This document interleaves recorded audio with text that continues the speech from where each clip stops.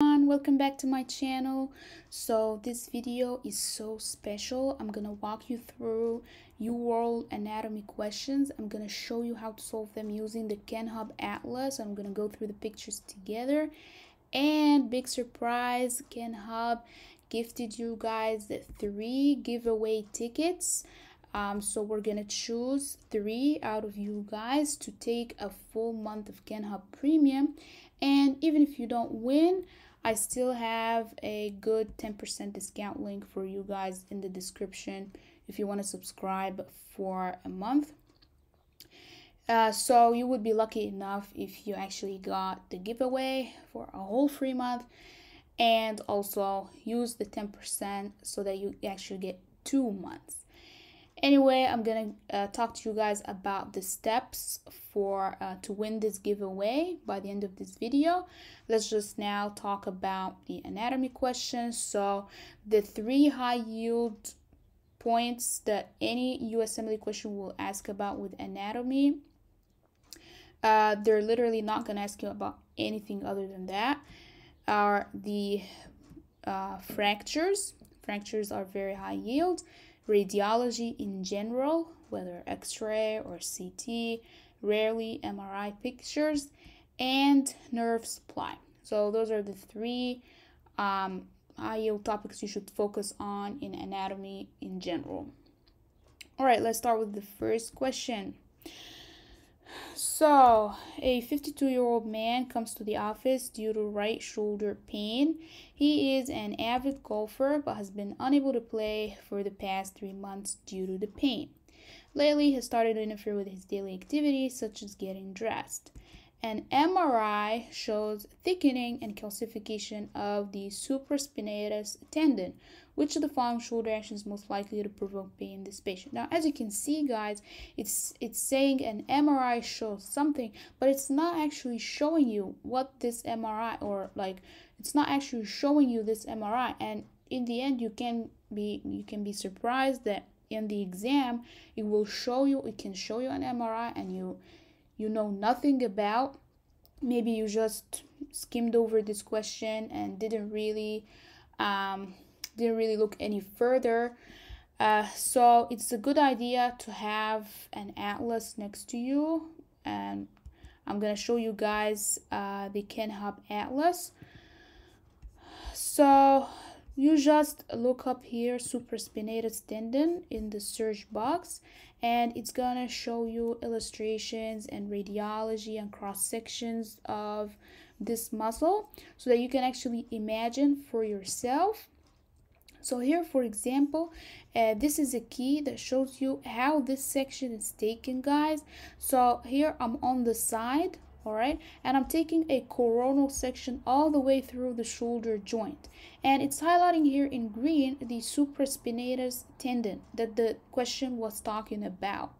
All right, so as you can see, here is the shoulder joint, and here's the supraspinatus tendon lying in between the acromion and the scapula, the acromion process, and the head of humerus. So the supraspinatus tendon is some sort of trapped in between these. So if anything happens here, calcification for example, it's gonna be impinged. And as you can see, here is the MRI that we were lacking in the question. So now you know where to find the supraspinatus highlighted here in green. This, by the way, is the head of humerus, and here's the deltoid muscle around it. It's very nice that they showed you the key to the orientation, or how this section is taken at which level. Also, here is a cadaveric picture so that you can see everything from all sides, radiology, illustrations, and cadaver. So here is the head of humerus, and here is the scapula, and here is the supraspinatus. All right, this is also the deltoid. Essentially, guys, you should imagine radiology, or like CT scans and MRIs, as like imagine them in the eyes of anatomy, because as you can see here, the cadaver taken in cross section is exactly the same as this, right? All right, and here's an illustration showing you guys here's the supraspinatus muscle, and here's the supraspinatus tendon. So if you raise your arm up as shown in this picture, you will see that the supraspinatus tendon is going to be trapped between the acromion of scapula and the head of humerus, and that's essentially what the question is asking. So you can go and play as you can with these MRI images, but if I should go back to the question, I'm going to show you guys that the question was really asking which of the following shoulder actions is most likely to provoke pain in this patient. All right, so we've already seen what shoulder actions like raising your arm up in abduction is likely to impinge the supraspinatus tendon between the head of humerus and the acromion of scapula, and that is exactly what this picture shows. I got you this picture, guys, so you can imagine how a golfer is likely to develop this, because he's always raising his hands up and stressing this tendon. All right, let's move on to the next question. So like I said, guys, radiology, fractures, and nerve supply are the three high yield points you should focus on with anatomy. So here, as you can see, it's showing you a radiology and it's asking you to choose. So a 32-year-old male presents to the ER with sudden onset heart palpitations. His blood pressure is 100/70 and his heart rate is 160 per minute with regular rhythm. What do you think this patient has? This is tachycardia, regular rhythm. He's a young guy and heart palpitations.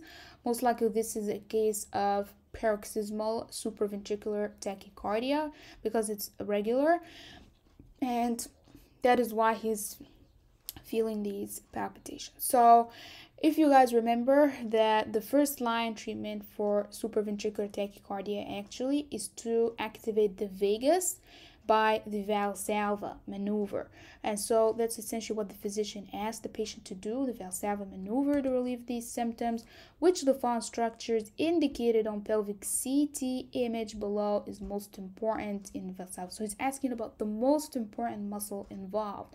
And note here, guys, pelvic CT. You always want to note which section, through which cut section this is taken, okay? Because this can help you expect what you can see. Like, for example, if it's a section through the abdomen, you're gonna see the colon and different structures than if it is through the pelvis, right? So you always need to take note of where this is taken. I'm gonna show you these guys in the atlas right now, but let's just find out what exactly the Valsalva is. So essentially what happens in Valsalva is that you increase intrathoracic pressure and you also increase intra-abdominal pressure by closing the glottis. You like inhale but hold your breath and strain just like you would while taking a bowel movement. This is enough to increase intrathoracic pressure, intra-abdominal pressure. Now, in order to do this, you need to contract muscles, right? And the most important muscle involved here, the one that will push inside the abdomen and increase intra-abdominal pressure so much, is the muscle here on the anterior abdominal wall called the rectus abdominis. Now, it might be hard for you guys to imagine it in a pelvic CT, right? So I'm going to show you guys right now in the atlas. So if you just look up in the search bar rectus abdominis muscle, you just look up anything in the search bar, you're going to find it. And here is a diagram showing you this muscle in action. This is actually how you do sit-ups, guys. If you try doing sit-ups, you're going to know that this is the muscle that helps you push your stomach in, okay? And here is a cross section through the abdomen. It's a little bit above the pelvis, showing you the rectus abdominis in the anterior abdominal wall. And here is the abdominal cavity with the kidneys. Here is the vertebrae, psoas major, right? You can see here that this section is taken at a little bit higher level than the one shown in the here in the question. Anyways, here comes the picture of pelvic CT that we want to look at. Here's the rectus abdominis muscle again, and here's showing you its relationship with the breast. And here is a sagittal section to help you guys understand the valsalva. So this muscle, when it contracts, gonna push inward. When it pushes inward, it's gonna increase intra-abdominal pressure, right? At the same time, inhaling with valsalva is gonna push the diaphragm down. And so this is gonna narrow this space and increase the pressure even more. And that's how it stretches with pregnancy.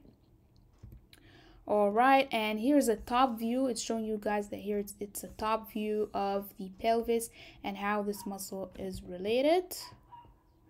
And here is a cadaveric image at a little bit higher level. You can see here, if the liver is showing, then obviously it's higher. And yeah, we're going down, and here is the picture. So you see, guys, here it's very high, okay? And then it's going down gradually. The liver is disappearing and the kidneys are appearing. So we're going down, right? And then we're going down all the way down at the level of the pelvis or even lower. And that is probably the cross section we were shown in the pelvic CT image.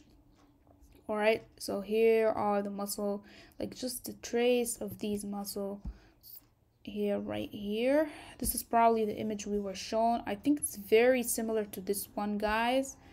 Yeah, this one is very similar. Okay, and here it's in a female, showing you this is a female. Anyway, now you know, guys, that the answer choice is A. A is the correct answer choice. The rectus abdominis muscle is going to push in and increase intra-abdominal pressure. Obviously, this one will not do anything. This is the psoas, this is the iliopsoas, and it can't help itself actually, because we need something from the outside to push in to increase the intra-abdominal pressure, but this is already behind or already inside, so no.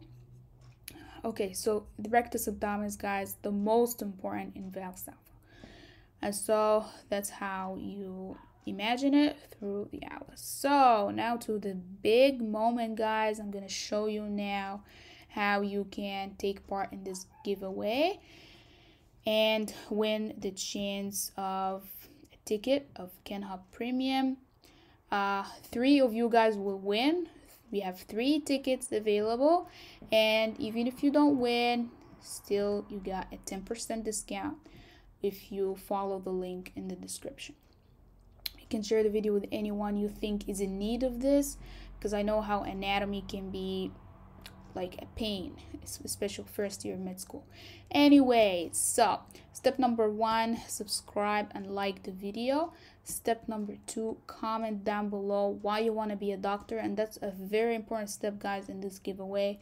Comment why you want to be a doctor and leave your email in the comment so that I can contact you, or maybe I'm gonna send Kenhub your email so that they can send you the giveaway.